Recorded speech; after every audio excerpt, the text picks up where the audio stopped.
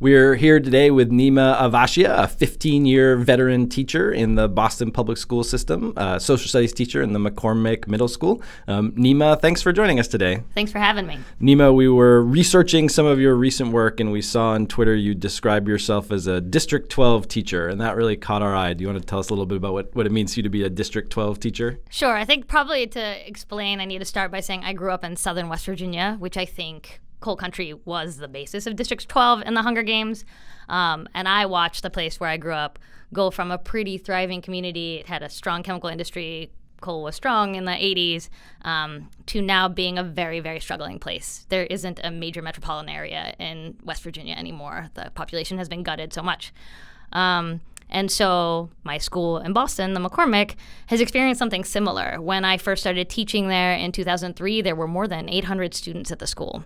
And we are under 400 at this point. And that's because of a series of issues. There were a bunch of policy changes made in the district to create K-8s without thinking about the impact that creating more K-8s would have on freestanding middle schools. So by taking K-5 schools and turning them to K-8 schools, it meant there weren't as many kids to move into the schools that remained as 6 through 8 middle schools. Exactly. And then sort of simultaneously, charter schools were starting to expand in the city, and middle school is the point at which a lot of charter schools started to come in. And so they're also pulling student population. And then you're seeing sort of a decrease in funding happen at the same time. And so my school, sort of the concentration of need grew higher and higher. Our special ed population grew higher and higher. Our students who are English language learners, that population was growing. Our general ed population was shrinking.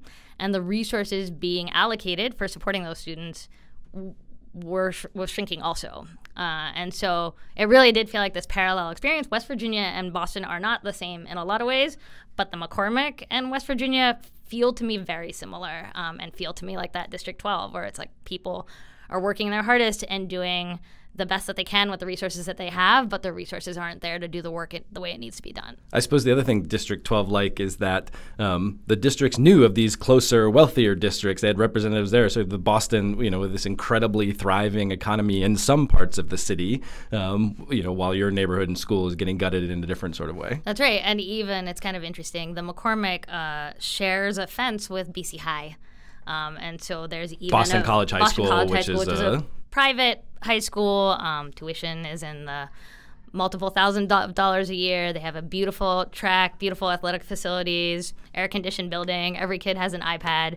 So, my kids get off the train every day at the same time the BC High kids get off the train, and you can kind of see the differences there. Yeah. It's not like you have to go to another district. It's right next door. Yep. One kid is walking into District 12 and another kid is walking into the capital. Yeah. That's right. So you have this incredibly diverse set of students with different kinds of needs inside your classroom. Over the past 15 years, what have you found are sort of the most important strategies to employ within your teaching to try to help each of those kids get what they need every year? You primarily teach U.S. history and civics? Yeah, Yep. I teach civics. So I feel lucky because one of the most important things, I think, is to find ways to make what you're teaching as close and as relevant to kids as possible. So the more they feel like it matters to their life, the more they're going to be with you. And civics is such a blessing that way. I mean, I guess you could teach it in a really dry, boring way where you're like, here are the branches of government. And I think there are many who do, but I think there are. I think they're missing a really powerful opportunity because I feel like I get to go into class every day and literally take what's happening in the news and what's happening in the world and be like, cool, this is happening. We're going to talk about it here. And I'm going to put text in front of you that get you to engage with it, and we're going to have discussions around it. But like, you're always going to feel like what happens in this room matters. And that's very, very high on my list of things that make an impact. If kids feel like what they're learning is meaningful, and if they walk out of your class still talking about what they learned in your class, that's going to go a long way. So these are complex issues, and you've got kids with different reading levels, different levels of preparation coming into class. Yeah. Like, what are some of your strategies to make these to find entry points for these complex issues for all the different kids that you have in the classroom? So certainly I try to be really strategic about having multiple entry points in a class period, really trying to use visuals, really trying to use different kinds of text, using podcasts, using different things like that. Something I've started to experiment with more in my teaching over the past year is giving kids a lot more choice. So I'm going to pick a frame, right? So the frame for the day may be the First Amendment, but then I'm going to choose like 4 different pathways that you could take to learn about that topic. And so again, you can drive using your interests, or you can drive by being like, okay, this is a text that feels most manageable to me in this context, or I really want to start with audio, so I'm going to start there. I've been using hyperdocs more, which are a way that kind of kids can guide their own learning. So it's like a Google Doc that has a bunch of hyperlinks and kind of guides kids through, like, first go here, then go here. But if you need to stay on step 1 and watch a video a second time, you can do that. And so really trying to create more avenues for kids to have choice around what they're reading or what they're seeing, and control over the process, I think has been a huge selling point for kids around, like, not only am I going to learn important things in here, but I'm going to be able to learn them in a way that works for me. And then how do you, what have you learned over the last, if you've been working on that for a few years, more choice, what have you learned about the mechanics of implementing that? Like, how do you make sure that kids are not choosing things that aren't challenging enough for them, or aren't taking that freedom and using it, to click away from what they're supposed to be doing and reading and watching other things or things like that? So they're middle school students, which means all of those things are going to happen, right? But it's my job as a teacher to give you feedback when those things aren't going the way they're supposed to go. So sometimes I'll do like a leveled assignment where it's like, okay, everyone needs to do A. If you finish A, then you're going to go to B. If you finish B, you're going to go to C. And if I see a kid burn through A and then be like, I'm cool, I would be like, no. Like, maybe you need to just straight start with B. That's my job, right? My job is to work with kids and have dialogue with them around, like, I'm giving you choices. I have to help you know how to make those choices well. Because I think that is very much a challenge with personalization. Is you can end up in a situation where a kid doesn't do what they need to do or doesn't push themselves, and so it doesn't mean the teacher is out of it. It means the teacher's role shifts, right? I'm not the deliverer of content in the same way anymore, but I'm really responsible for managing and supporting kids in their learning of that content. Are there other things like making these choices available that you found really effective for serving, this sort of more diverse group that you've been encountering people at different levels? Like, what other things would people see in your classroom that maybe have evolved over the last few years that you feel like you're really glad that you've been working on? I mean, I think I've been spending a lot of time really thinking about my most resistant learners and, like, what are the blocks for them, and how do I then design options that really are specifically for them and naming that for them. Mm-hmm. So I had a kid this year named Jeremiah who had a lot of anxiety around putting work on paper. He's brilliant, like, watches every video he can possibly watch, knows everything about the relationship between the United States and Russia. Like, just in class conversations, you're like, where this kid is coming with a lot of knowledge. But he had transferred to our school from a charter school where he had really struggled. And he had a lot of anxiety around, like, performance, right? And so getting him to do, like, a written task could be really hard. And so I sort of, like, talked with him about, what's the Jeremiah option going to be? What is the way that I can get you to read text and show that you've understood the text that feels comfortable to you? And so we had that conversation, and then we experimented with it, and we started calling it the Jeremiah option, and he loved it because it was for him, right? So for whatever, 75 or 80% of kids having one thing that kids are doing, like, they'll do it. But how do you really hone in on the 20 to 25% of kids where that doesn't work, and use conversations with them and interaction with them to drive, like, opening up the experiences that kids can have. Did Jeremiah make some progress towards writing over the years? He did make a ton of progress. It was pretty cool. His last DBQ, we do these document-based questions, right? So our last one was on the issue of solitary confinement, and he did it. And he wrote the whole thing, and he did an amazing job. And that's a kid who in September, like, literally just stared at the screen for the 8 days that we were working on this assignment. So yeah, that sort of not feeling like I have to think about 100 different choices, but saying, okay, who are the kids for whom choice is most pressing, agency is most pressing, and, like, who are not responding to the traditional way? How do I focus on those students and use their experiences to drive the shifts? As you think about how you talk to kids, it sounds like talking to kids about choice, talking to kids about their particular needs, talking to kids about, okay, we've all got differences, we've all got strengths and weaknesses, let's figure out what's going to work for you. Are there other ways that you've thought about just how you use language, how you use voice, how you talk to kids, how you build relationships with them over the past few years that you feel like you've been working on or growing with? Or yeah, I mean, I think so there's some interesting things in it, right? I think I try to spend some time in the beginning of the year definitely sharing about my identity. I think that's really important. If kids are going to feel like they can bring their whole selves to class, they kind of need to have a sense that I'm also bringing my whole self to class. And so sharing in the beginning, especially about like my experiences growing up, the reasons why I do the work I do, sharing the struggles that I have as a learner, which I certainly have, sort of making sure that kids know, like, I'm bringing my full self into this space. That's been really important. And then I think we talk about hard things in civics a lot. We start the first day of school talking about the Charlottesville white supremacy protests that happened. That's like the do now on the first day of school, is to look at an image and sort of be like, what's going on here? And how does this image sort of connect to the history of our country and where we are now, right? And so I think really making your classroom a space where like kids know, like, we're going to talk about really hard things, and it's okay to talk about really hard things, and it's okay to have big feelings, just is really important to sort of making that space where kids know we can do this in class, we can also do this after class, but this is a space where I can talk about the things that are really important and not be scared of someone's reaction and not be scared that this isn't the right thing to say here. When you have those moments in class where things do get really fraught, or someone feels like someone else, or they like did say the wrong thing, did say an offensive or an inappropriate thing, what are some of your go-to strategies for managing those kinds of conflicts or fraught moments, or guiding people through if you're bringing them into these really challenging spaces and sometimes things bubble over, right. What happens in those moments? I mean, I think one thing that's kind of interesting, that's different potentially, is the McCormack is fairly homogenous in some ways, right? So I'm working with a group of kids who are majority students of color, majority working class and poor students, majority either immigrants themselves or children of immigrants. So those things happen less just because that's how segregated our society is. Mm-hmm. And I think that probably is happening in the opposite environment also, that we're not actually often in a position to have I wish we were having those conversations more, but there's a lot of agreement, more than I wish there was. Like, sometimes I feel like I'm the one being like, well, I'm going to take the opposite side on this issue because someone needs to. But I think sometimes there is a need to sort of like set parameters and be like, okay, this thing that was just said like was really hurtful, and so we need to unpack that and talk about it. Those things happen.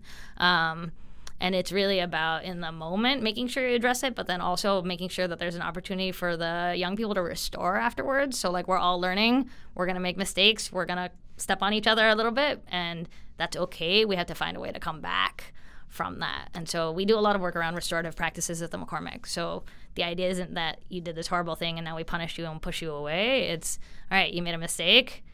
Let's talk about the impact, and let's think about how we move forward from there.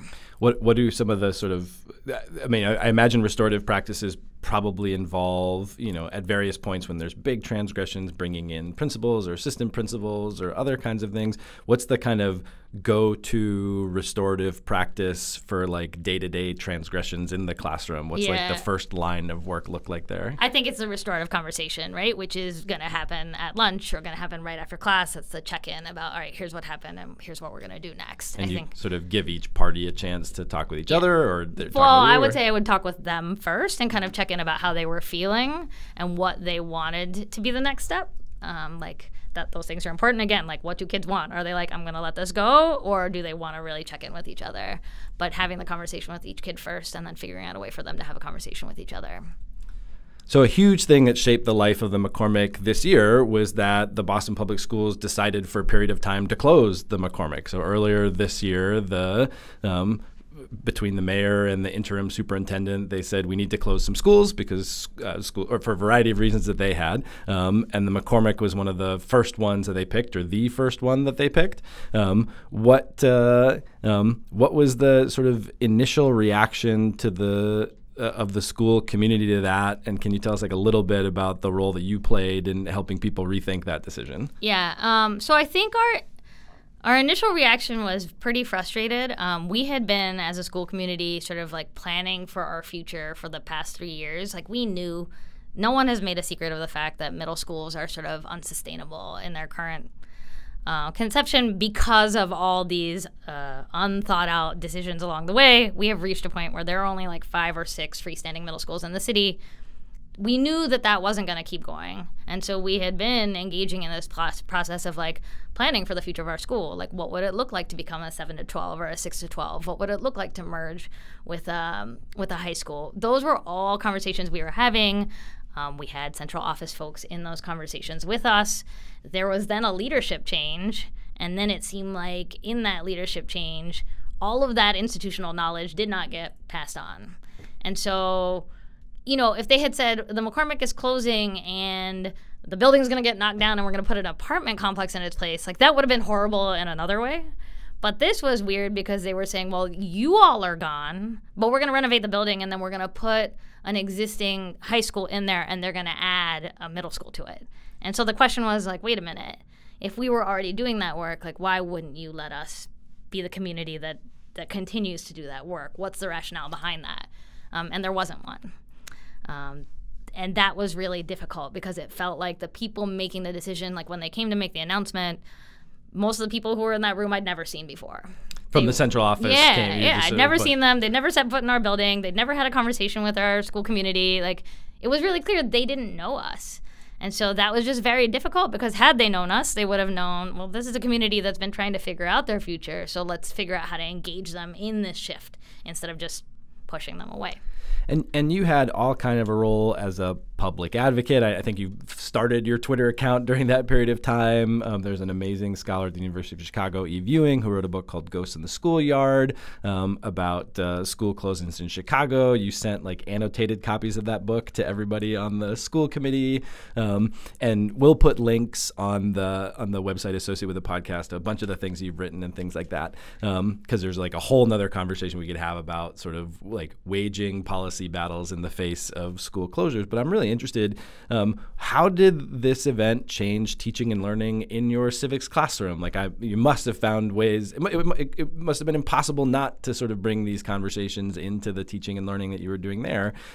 What did it look like educationally for you to be engaging kids in these conversations in civics or in other classrooms that were happening in McCormack? Yeah, I mean, it wasn't even optional, right? So the way this happened was that we were told in a meeting after school that this was happening. We basically shouted the central office people out of the room at that point. Like, they didn't expect the response that they got. We were like, this doesn't make any sense. And then we were given a letter that we were told we had to share with kids. So to me, like, that was already pretty interesting, right? You're going to do this to us, and then you're also going to say, oh, and you have to tell students about it. You have to hold their grief in this also.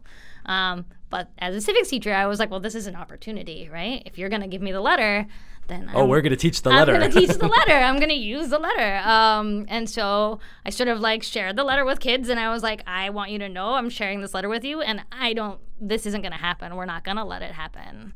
And so I'm going to read it to you, and I'm going to give you a chance to ask questions, and then we're going to think about our next steps. And so, you know, people talk a lot about, and even the new standards talk about like the new Massachusetts civic history standards that were just adopted by the State Department of Education in the last year or so. Yeah, they say that you need to do a civic action project at every grade level, right? And it was like, well, you can do those in like a constructed way all you want. The way that happens when you're in a crisis is like, I don't know that, I mean, I'm going to have to like fabricate crises from now on because like the kind of learning that was happening was so different and so humbling and also so just powerful to be a part of because I'm a very, very planful teacher. Like, I spend a lot of time planning. I spend a lot of time looking for the right resources, trying to find things that I can bring to kids. And so this idea of like, actually, I don't have anything to give you. All we have is each other. And we're going to have to work together to figure this out was a totally different kind of learning for me. It took a lot of the hierarchy out of the classroom in a really awesome way, right? Because none of us knew what we were doing. I'm not a community organizer by training. I'm a civics teacher, but we needed people to organize. And so if young people were like, I want to come to meet with the city councilor, I'm like, yep, you're coming. I want to go lobby at City Hall. Okay, we're going. I had one student managed to hack the BPS parent listserv and send a survey about what was happening to the McCormack to every teacher, or every parent in the city. And I got an email from a parent that was like, how did you do this? And I'm like, I didn't do that. The kid did that. And that's amazing. And we're all going to get fired, but that's okay. Because how cool is it that this kid was like, I can hack. I know how to hack this. And so this is what I'm going to do, right? Kids were they were moving on their own trajectories in a way, and they were like looking for support or check-ins. But really, they were like, I want to start a petition, or I'm going to start my own Twitter feed, or I'm going to make these posters, I'm going to do these things. You know, we weren't writing their testimony. Like, I feel like sometimes when young people rise in these ways, adults are very critical of them. And I think about this in the context of Parkland and how people basically like accuse the young people of sort of like being manipulated by adults. Somebody must be behind them. How could they possibly be this courageous, this smart, this articulate? Right. Someone is either paying them or manipulating them in some way. And I thought that was ridiculous when the Parkland stuff happened. But I also think in the context of this was, kids were just bringing themselves, you know. One running joke was that the McCormack has a very strong debate team. And so one running joke was just, you know, like you pick the middle school with the strongest debate team in the city. Like they don't need me. They already have those skills. They've learned them over time, and they're just bringing them to the table now. And what did you feel like your role day to day in teaching them and supporting them? I mean, were you editing their statements? Were you helping them? Were you pointing them to resources? Were you was it just sort of free for all, giving them time to explore? Like how did you then, in this non-planful way, you still have, you got a 52-minute period, a 47-minute period or something like that? Like, how did you structure your time in those? So that couldn't happen during civics class. Like this was, I think that's really important to know, and I think that's really important to sort of like always be saying, which is like, I'm still responsible for your civics education and for content that you need to learn. So I couldn't, and I wouldn't just like chuck everything out, because while I think there's lots of important learning that happens from this, I also am responsible for making sure that you have really strong foundations that prepare you for high school in terms of content knowledge. And so the first day we did the thing in class where I basically was like, I'm not going to have a lesson. I'm going to let you ask your questions. And then everything that happened after that point was lunch, was after school, was at those points. Because I mean, morally, like, even if they decided to close McCormack, like, morally, I'm responsible for making sure that kids got their education, and are ready for the 9th grade. So I was not going to throw that out. Did you how much did you reshape what was happening in your regular civics classroom to give them more touch points or connections, or were kids finding them themselves, or was it a bit like, okay, we're just like getting the foundations here in civics class, and then there's this other kind of community organizing that's happening in lunch and other sorts of things? Yeah, it was very much that. We had a student leadership group that really made this the focus of their work, and they met during specialty a couple times a week. So it really was, I think all of us felt we're professionals and we're educators, and like we have to hold your education as the priority. And so we're going to do that. And then we're also going to find these different entry points and spaces for you to do the organizing work that you want to do.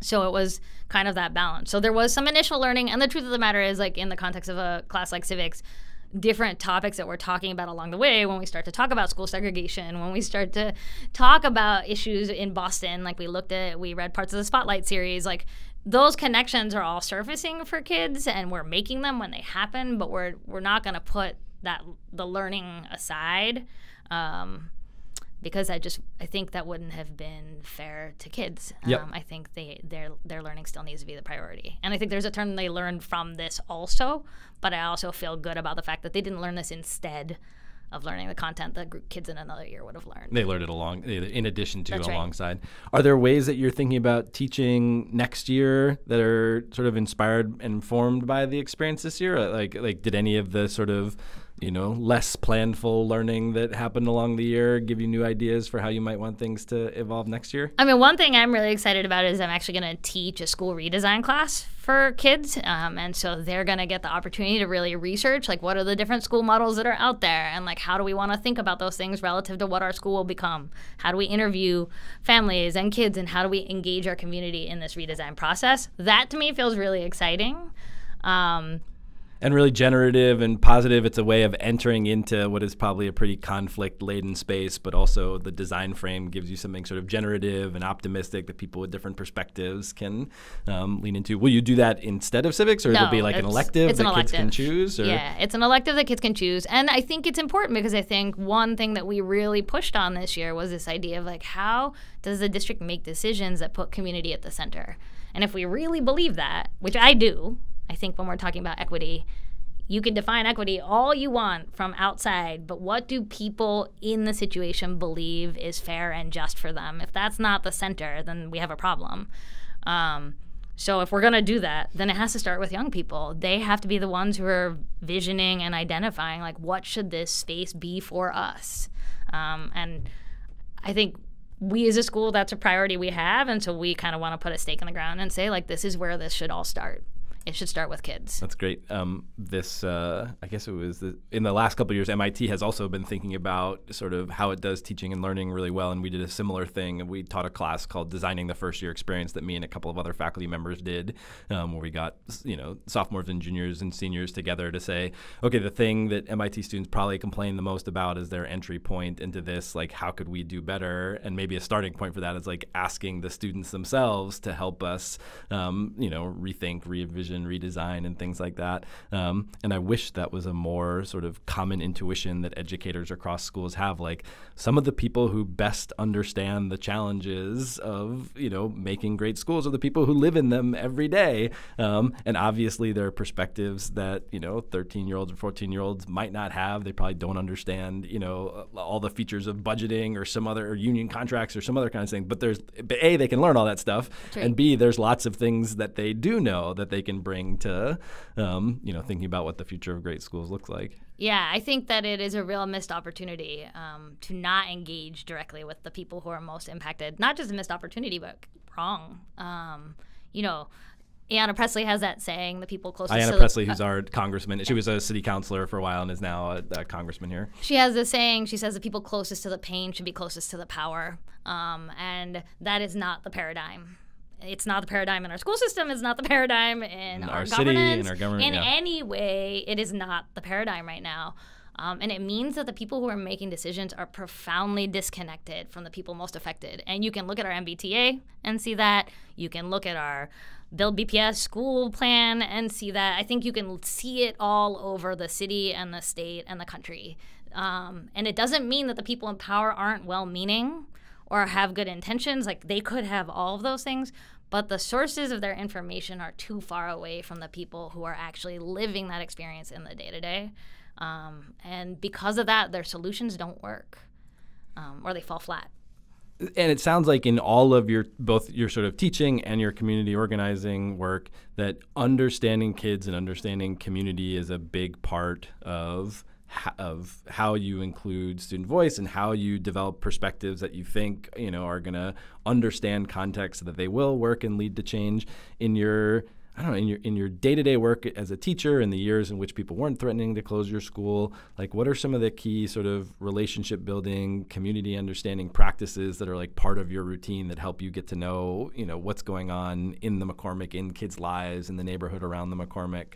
Yeah, I mean, I think one important thing is I'm not from here, right? So when I moved here, I carried a very strong sense that I really wasn't from here. I'm a Southerner, and I've lived here 15 years, and I'm still not from here. I don't think I'll ever be from Boston. But knowing that I'm not from here means I don't make any assumptions.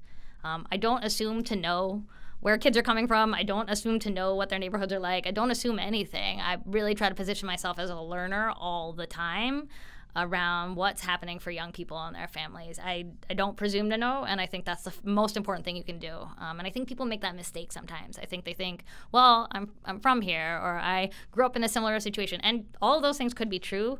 It still doesn't mean that we know. The challenges that young people are facing right now in some ways feel very distinct to me than anything I faced as a kid and that any of us faced. And so I think starting with that framework of I don't know, and I need you to teach me, is really, really important. And I think if you start there and position yourself as a learner all the time, people want to teach. Like, they want to share with you what they know and what their experiences are. And so I've sort of done that both with my young people, but also look to who are the people in the city who I can bring in to have conversations with young people that are also then learning opportunities for them, but also for me. So this year, and actually every year, I've brought in folks who were teachers during busing, right? Which is a time that we can read about all we want and is apparently back in the news now. Thank you, Joe Biden and Kamala Harris. And Jeff Jacoby in the Boston Globe for saying, that busing was a bad idea.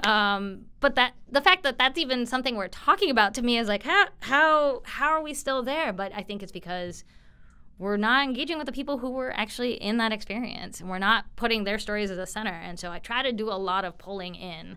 Like, I'm kind of constantly hustling for, like, who knows more about this than me, who can come and share their experiences with kids and share their knowledge with kids, because I can read all I want, but I'm a secondary source, and I want kids to have access to the primary sources. And that's been really powerful. Ted Landsmark has come and met with my kids several times. And Ted Landsmark was a lawyer who's very famous for, there's a photograph in Boston of someone getting attacked by an American flag, this sort of very iconic image, an African-American being attacked by a white person. And Ted Landsmark was the person who was being attacked in that photo as he was going to City Hall to do work on behalf of busing, if I've got that story right. He's actually he was an architect, and he was going to City Hall for a meeting. His experience of being attacked led him to then be kind of one of the people who people in the city look to as someone who'd been through this experience, who had thoughts about equity, thoughts about what it would mean for us to move forward. He actually was really involved in BPS for a while around some of the thinking around how we were going to zone or redistrict. But he's also just an incredible artist and thinker, right? And so when he comes to talk with kids, yes, he's talking about the experience that he had in the 70s, but he's also really talking about his work as an architect and who he is as an artist and talking to them about their art. And so I feel like I try to think about as many opportunities as I can to get people in the building, like kind of take down the walls a little bit and say, no, like there's so much learning that is happening outside, and if I can't get you out there, then how do I bring those folks in to share with you? And it sounds like that community learning is both so kids get to know the history and background and current perspectives of the place they're in, but also so that you can learn about that and continue to inform that in your work.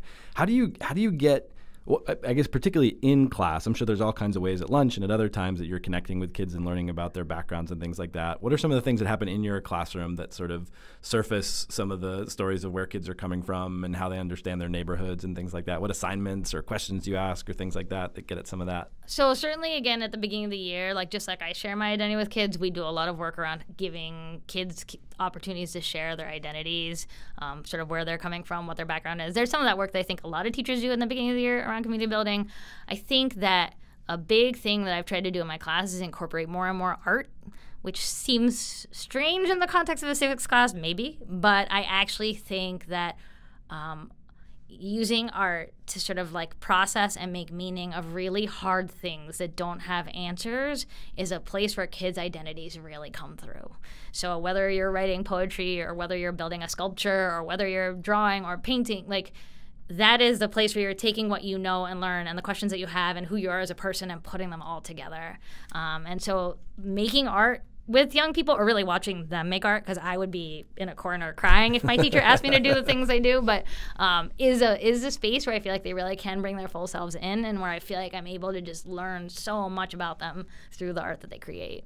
Well, I mean, this conversation has just been so rich with different ideas of making art, of creating porous boundaries with communities, about getting to understand and know kids, about giving them choice, a whole range of useful things that I hope our listeners will take and think about as they think about equity teaching practice in the future. Is there anything else that we missed that seems like a really important part of your practice that you'd want to make sure that people knew about as they're thinking about putting equity at the center of their teaching? I mean, I would just say, I think, read everything you can. And listen to everything that you can, because there's also a lot of great listening to do, but that the more hungry we are as educators for like as much knowledge as we have, like that we can bring into those conversations with young people, the more we're going to build their desire to learn and watch and read, and the more we're going to have to feed their minds with. So. And that sort, yeah. And for someone who's been teaching 15 years in roughly the same classroom in the same school and to still be that hungry for learning, I mean, it's really inspirational. So Neema, thank you so much for joining us today. Yeah, and we'll look forward to continuing the conversation. All right.